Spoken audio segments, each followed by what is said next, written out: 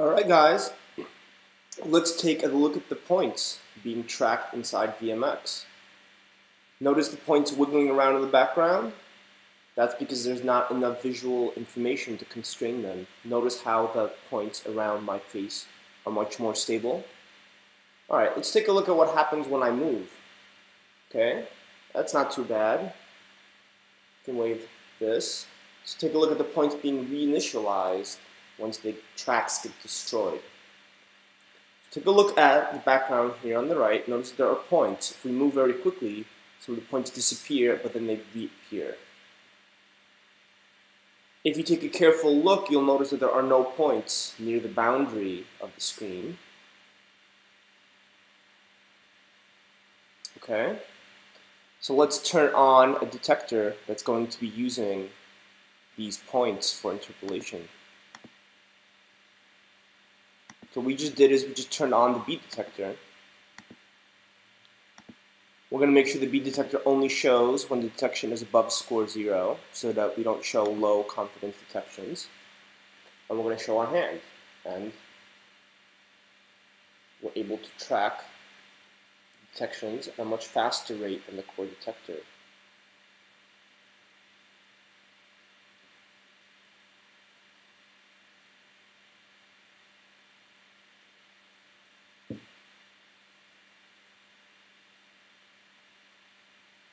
This demo is currently running inside the Firefox browser on my MacBook Pro.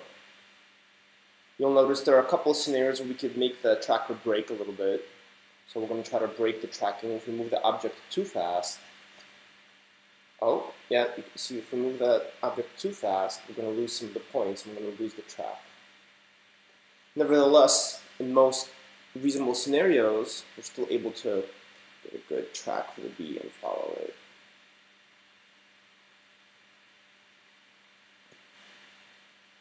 Now, to show you what happens when we disable the tracker, we're going to hit the tracker button here until we have a little red cross.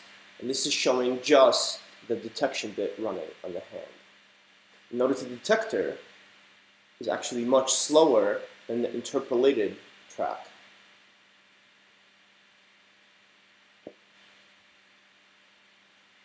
By default, the points are not displayed, but we could still see the interpolated track. Second option is to show the points. This is a pretty cool debug visualization. And for the last little bit of the tracking demo, I'm going to turn off the detector. I'm just going to show you these points here, but we're going to hit the tracker button one more time and open up the advanced controls. So, okay, so let's take a look at this tracker here. We can increase the size of the tracker. When we increase the size of the tracker, notice how the points move also with their background. So if you notice me moving my hand, the points a little bit off the hand also move. Now this slows the computation down, but in many scenarios this is necessary to follow the object. What we can do is we can make the window size extremely small, 8, and then now a lot of the points are actually chaotically jittering in the background.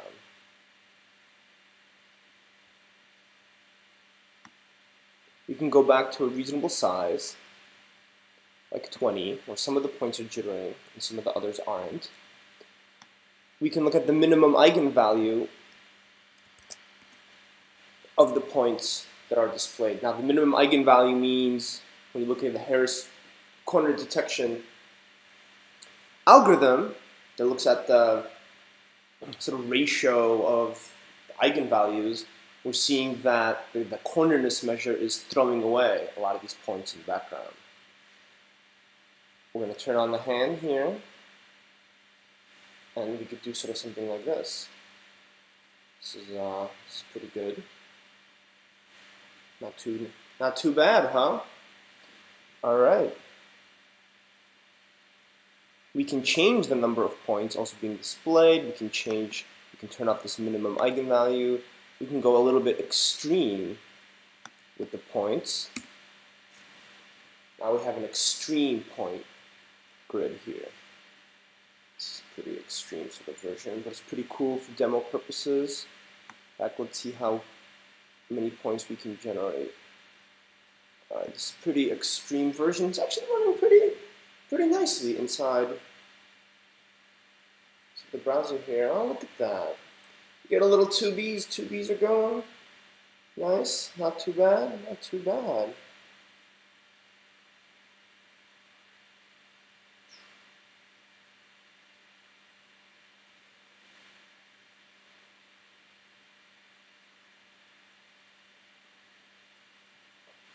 To download VMX, go to vision.ai and check it out. This is the V2 of VMX.